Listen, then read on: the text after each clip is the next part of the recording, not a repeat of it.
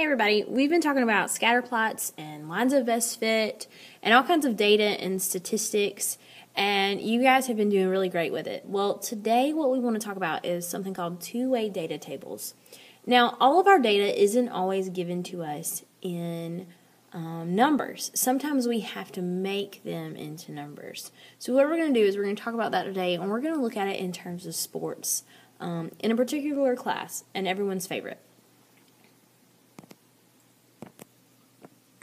Alright, so we're starting with in section 15.2, problem 1, and it's about school sports. So Miss Carter is an athletic coordinator at Liberty Middle School.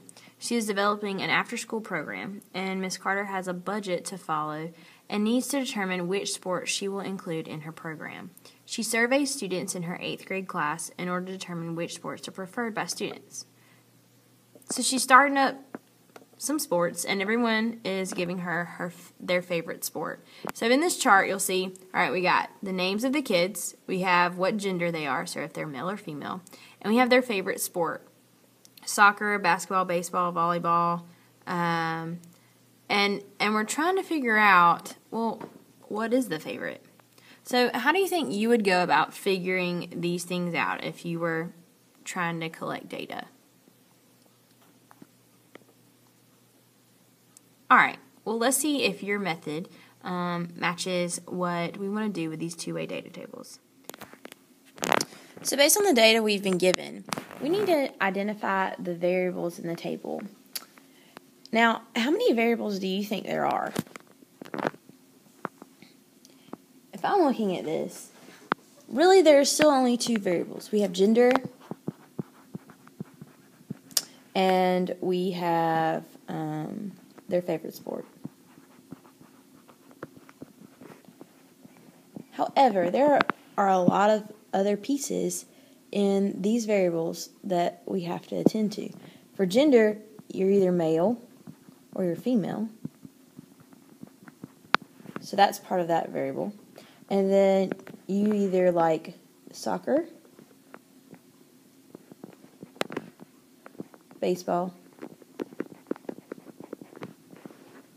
basketball, or volleyball. So you have different subheadings under your variables this time. So if you were to describe the data values, and in other words, are the data for each variable in numerical values, what would you say about this? Is the data represented by numbers? I would say that the data definitely isn't represented by numbers, and it's actually represented by words. So the data is represented by words. Now, we haven't had data represented by words. All of our data has been in the form of numbers, in the form of a scatter plot or line of best fit. So we haven't seen anything like this before, but we can make this into numbers. All right, so what we're talking about right now is something called categorical data or qualitative data. And that's just data that can be grouped into categories. And one method for organizing this data is called a two-way table. And that's what we said we would be talking about. And it just displays this data as the number of things that fall within each group. So we're going to count up how many people fall within each group in each classification. So we're going to record these using tally marks. You guys have used tally marks since kindergarten, okay? So I've already labeled my table on number 2, and you have male and female on the left side, and then soccer, basketball, baseball, and volleyball. And I want you guys to sit there, and I want you to count up in the table how many girls like soccer, how many boys like soccer, how many boys like basketball, and so on until you filled up the table. Take your time to do that now. Once you finish your table, it should look something like this. You should have 4 males and 5 females who are in favor of soccer, 4 females and 5 males in favor of basketball, 1 female and 3 males in favor of baseball, and 6 females and 2 males in favor of volleyball. So once you have that settled, you need to transfer this data over to this next chart in number 3, because this is actually going to be your two-way table, because it deals with totals, and we're going to be finding something called the frequency. And what that means is when you count the tally marks in each cell of the two-way table, that's your frequency. It's just the number of times it appears in the data set. All right? So we're looking at the number of times each thing appears in this set of data that we've determined. So what you need to do now is you need to add up all of the columns. So you're going to sum up the baseball column and write that total underneath the 1. You're going to sum up the basketball, the soccer, the volleyball, okay? And then you're also going to total up the number of males and the number of females. All right, so do that right now. Let's see what you get.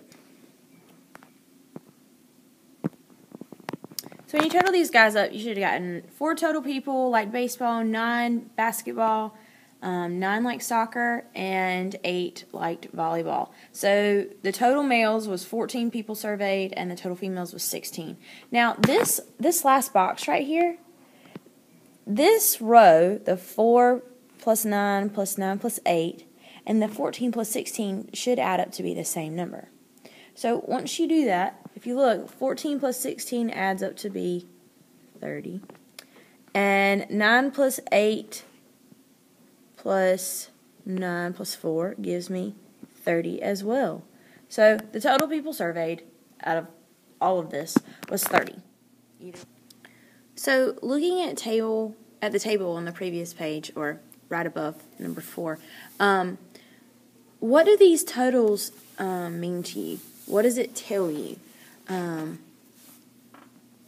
me, it tells me that girls liked volleyball the best.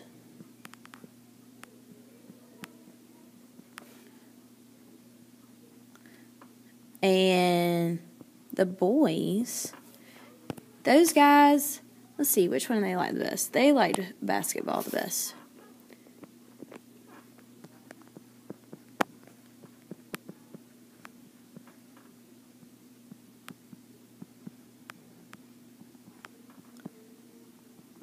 I also think that basketball and soccer were equally popular among both genders. So both genders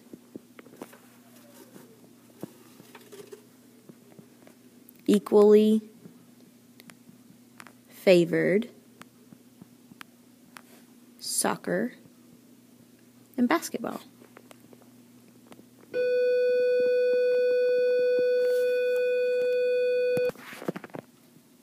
Sorry about the bell, guys. But you could have written any number of things under this particular question, because this chart gives you a lot of information. For example, number 5, it asks you which sport is the least favorite, and it asks you about the students, the male students, and the female students. So let's identify what the least favorite for each of those groups of people are. Okay, take some time, look at your chart, and do that right now. So when I looked at my chart, what I found out is that for the students, the least favorite sport overall was baseball. And then for the male students, it was volleyball, because only 2 of them liked it. And then for the female students, it was baseball again, because only 1 showed interest in that one. So go through and look again for number 6 and find out which sport was the most favorite of the students, of the male students, and of the female students, and record your answers. So the favorites of the students, it was a tie between basketball and soccer. So they were tied for the overall favorite.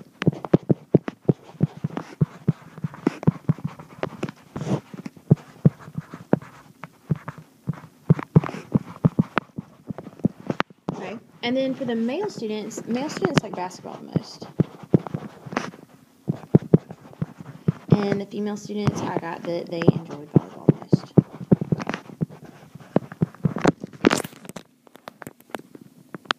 So, based on the chart and based on the information that you gathered, answer number 7 and number 8. Explain which sports should not be included in Miss Carter's after-school program, and give us the reason why. And what other conclusions can you draw about the favorite sports of students in Miss Carter's 8th grade class? So, answer those and be ready to discuss them with others.